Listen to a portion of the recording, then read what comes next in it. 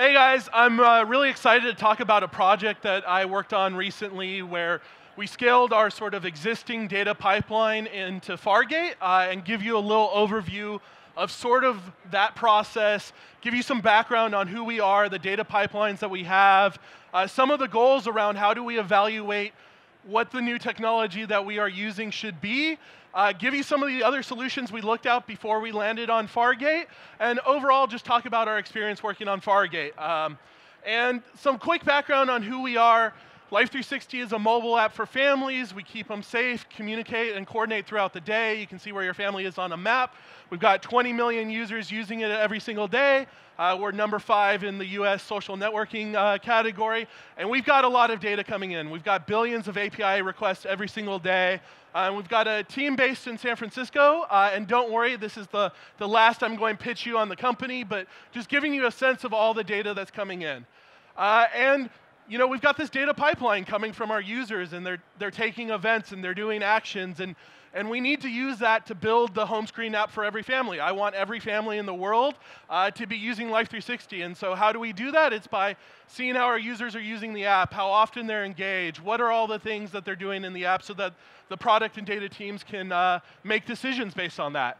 And we're processing over 1 billion events coming in per day. It's actually growing very, very quickly. Our existing previous system was using a third-party vendor. It was SDK-based for a whole host of reasons.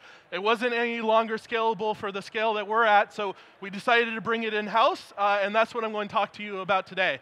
And I'm not going to pitch you on Docker or containers or bore you with a lot of code, but I did put up an example project that you can check out on GitHub if you want. And I'm going to quickly go through the code just at a very high level so you understand what the different moving parts are. But don't worry, I'm not trying to lull you into sleep in this early afternoon talk. And the real high-level architecture is we've got mobile clients. They're sending us a bunch of data. We want to receive that through a load balancer. We want to be able to process it and return sort of success or not immediately to the clients. And then we want to pass it off to a messaging queue to do much more interesting work with it. And so just keep this in mind as we're talking about the architecture. I use Go to build out all the examples that you'll see, and again, don't try to understand this all up front. But we just start a server, and this is what we connect to the ALB. The important thing is to make sure that you listen to signals that you receive so that you can cleanly close out your containers when Fargate sends a signal. And again, we're just processing stuff and dumping it into a queue. And one of the interesting things that I just want to point out is we turn everything into a JSON object that looks like the same sort of JSON object that you would see through Lambda or SQS or S3 if they posted directly to your service. And the reason we do this is so that in the back sort of secondary services, you can receive it as if it was coming from Lambda or ALB or something, and not have to switch it up specifically for that. And then on the other side, we've got something that's listening in for those messages coming through the queue and processing them and you know, doing useful work on it, which we actually call do useful work, which in the example is just sleeping for 10 seconds, but you literally could do whatever useful work you wanted to do with this data that's coming through.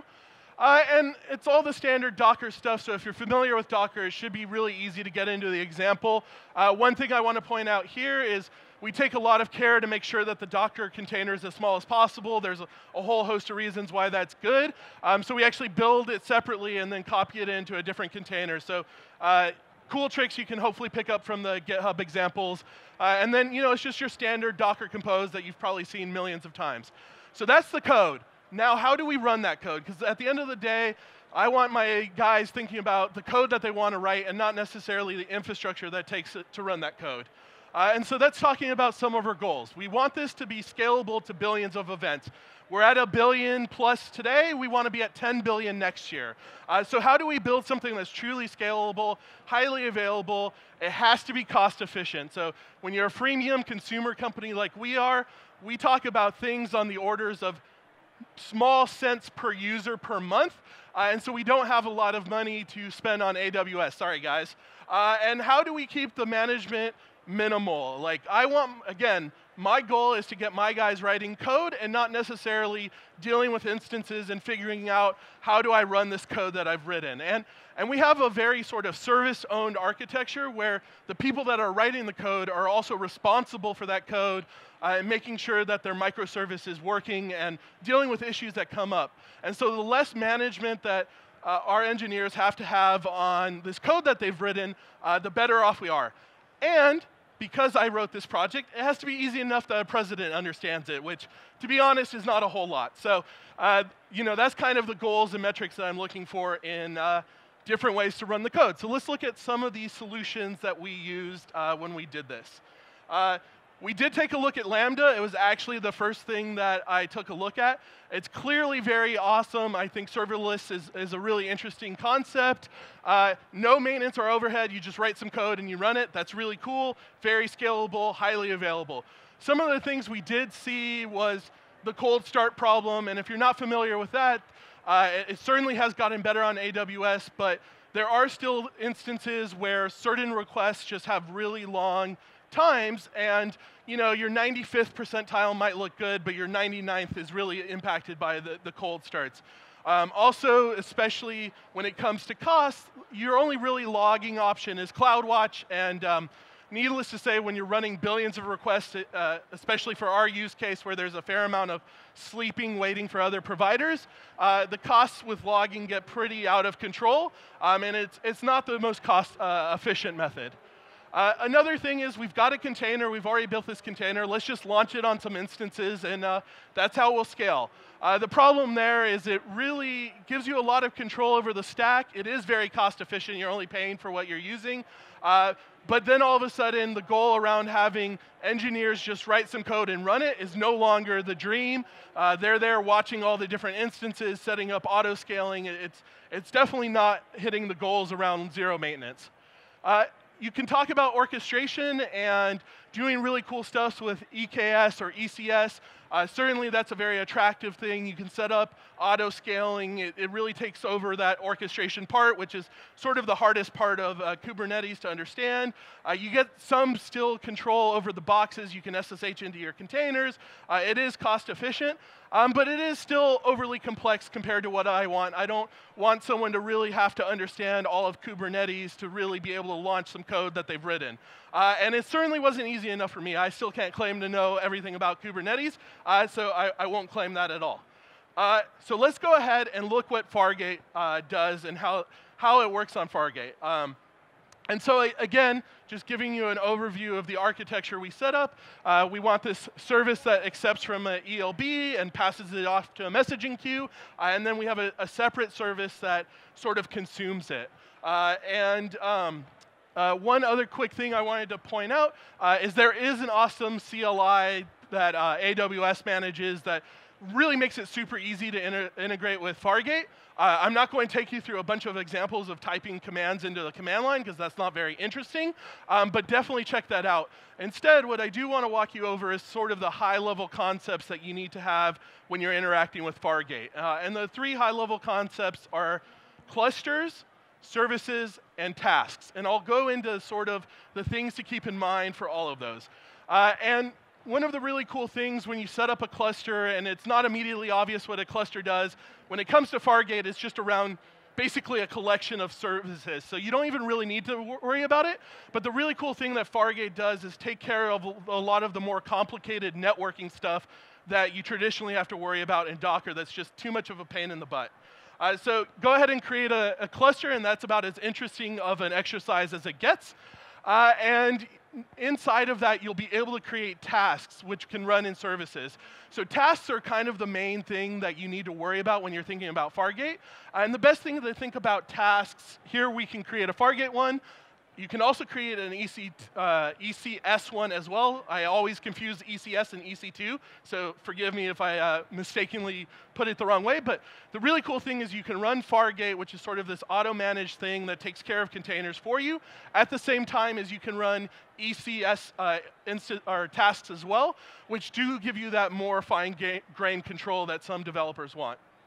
And so this all looks like the standard stuff that you would put into a Docker Compose file. It is, you give it all of the things that you care about, you name it, you add some things like where the Docker Hub image lives, you can give it CPU and actually give the command that runs that you want to run in your container. And then you can, add other containers and do all sorts of cool things. And, here you can see inside of this one task, we're running 2 different containers. And again, we just create the task, and then we can create services. And services are responsible for taking those tasks, which are really just that useful work that you want to do, and scaling them. So a service sort of contains your tasks and will scale your tasks. So inside of the service, again, you just tell it what task you're trying to run, how many of them you want. You can connect it directly into an application load balancer, so you can have it come in from the application load balancer, and you can do service discovery, and you can do other things like scaling it based on the number of ALB requests that are coming in. You can also choose to scale it based on memory and CPU. And then, once you have your service, it will launch tasks, and they'll run, and you live this awesome world where you just create a container, and AWS manages it for you, and makes it run, and starts the tasks, and gets it going. And it gives you all sorts of cool metrics. This isn't from production, but you can see memory, you can see CPU, and all that sort of fun stuff. But actually bringing it into the real world, here you can see our real world stats around using Fargate. At peak, we're seeing about 150 million requests come in every single hour. If you do the math on it, it's tens of thousands every second, and Fargate's able to auto-scale up and down, more or less based off of the scale that you have, which is really awesome. And it's able to do it with a relatively stable sort of response time on that. And so you can see here, even though we're scaling up pretty drastically and going down pretty dramatically as well, we're staying within 10 to 12.5 milliseconds response time for the clients, which is obviously a big concern for us. When we've got a lot of traffic coming through, we don't want to spend a lot of time waiting on the wire. And so let's look at the goals that we set and how Fargate sort of hits those. There's very little maintenance and overhead. You have to sort of understand what tasks are and what services are. But that's really it. You're not concerned about what instances. You're not concerned about upgrading. You're not concerned about, oh, shoot, there's a new Kubernetes patch that I need to get deployed to all my meta instances. It's very highly scalable and available, and it is cost efficient for a whole bunch of different workloads.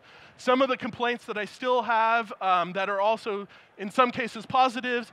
There's not a lot of different auto-scaling options. As far as I could tell, it's really only memory, CPU, or number of ALB requests coming in. For example, for our sort of consumer that's reading in messages from a messaging queue, it'd be awesome if we could scale that service based off of how much depth we've got in the queue. So certainly I would love to have other ways to scale this thing. Logging is still a bit of a pain, with CloudWatch being sort of the preferred way, but my comments around CloudWatch aside, it's all right. And then the really cool thing that I think is a bit of a negative for a lot of people that try Fargate for the first time is, what do you mean you can't exec into Fargate and see what's going on my Docker instance? But I do think it's actually both a positive and a negative, because it gives you that discipline around, well, actually when you have thousands of these containers running, you can't SSH into any single one to really diagnose anything. But if you do feel that need, or if there is a problem you do want to diagnose, I do think it was a very incredibly smart move to both be able to launch Fargate containers alongside of ECS containers, so that you could have best of both worlds. And so with that, I'll leave it open to questions. Just try to clarify, you're running serverless, right? I guess technically it's serverless, but I'm pretty sure when it's serverless, that's referring to Lambda primarily. So here, you're not worried about servers. You're not worried about instances. You're not worried about anything server-related. I don't know if AWS calls it serverless or not. It's kind of a happy medium between EKS and serverless, where you get to run a container. It is your normal Docker container you would build, and then you just give it to AWS to manage and scale for you. So do you have any initial stigma of crossing that barrier, try to relinquish all your control over the bare metal hardware? It is a hard thing for a lot of people to give up that control around being able to exec into their container or SSH into their box. I think when you're doing something at massive scale where there's billions of things happening, you shouldn't be trying to solve individual problems by SSHing into your box. And so in order to do something at massive scale, you have to eventually give up that control, because no matter what you do at that scale, there will be issues. And so you should solve them without SSHing into boxes and be able to solve it at scale. So reading between the lines, am I thinking that you're endorsing the philosophy in order to continue to grow linearly or exponentially? You're willing to relinquish the control over the hardware? I wouldn't necessarily say it's about relinquishing control. What it is about is being able to scale efficiently without hiring a DevOps team of 100. And so what we've done is set up this thing where the people that are making the services are also responsible for running those services. So we do have a very awesome and talented DevOps team, but they're focused on building tools and automation, not about SSHing into boxes and running into issues. And so that is our goal. At the end of the day, the way you scalably scale something is not to have 100 infrastructure engineers worried about thousands of boxes. It's about building tools and automation and, in some cases, giving up control. Thank you.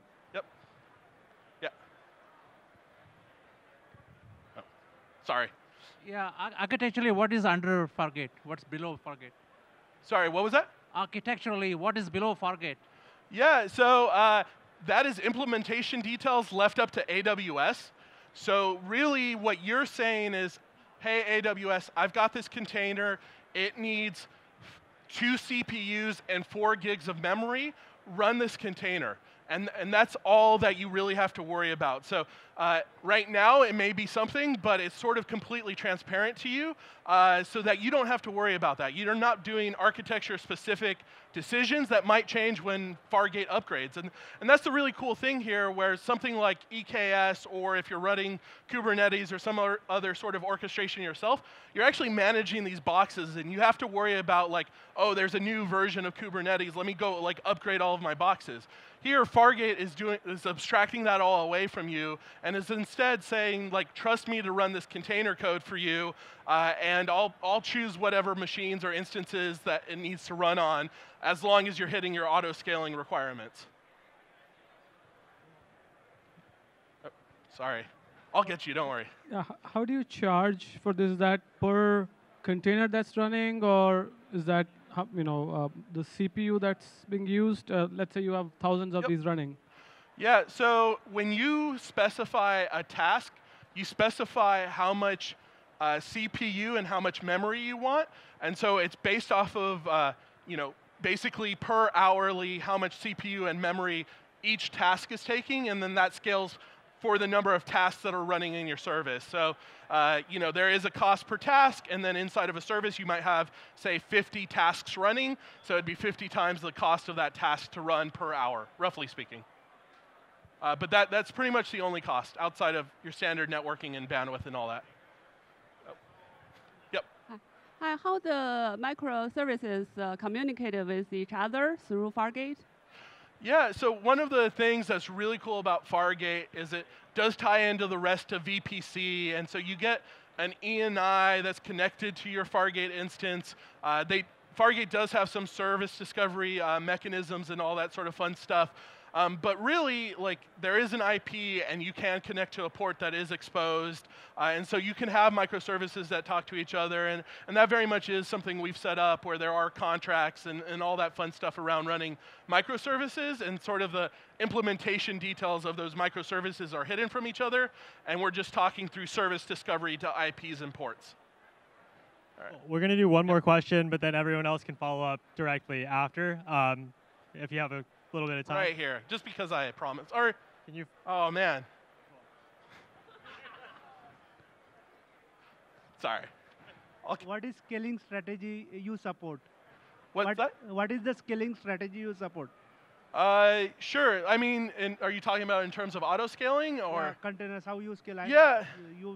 Yeah, so right now, as it exists, we're doing it just based off of CPU. So as CPU goes up, we start to scale it.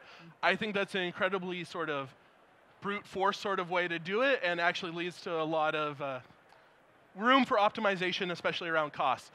So one of the examples I gave is it would be awesome to scale on our own metrics. So for example, the depth on a queue, or if you had some other metric that was important to your application, being able to scale off of those instead of just having the sort of broader memory CPU number of requests.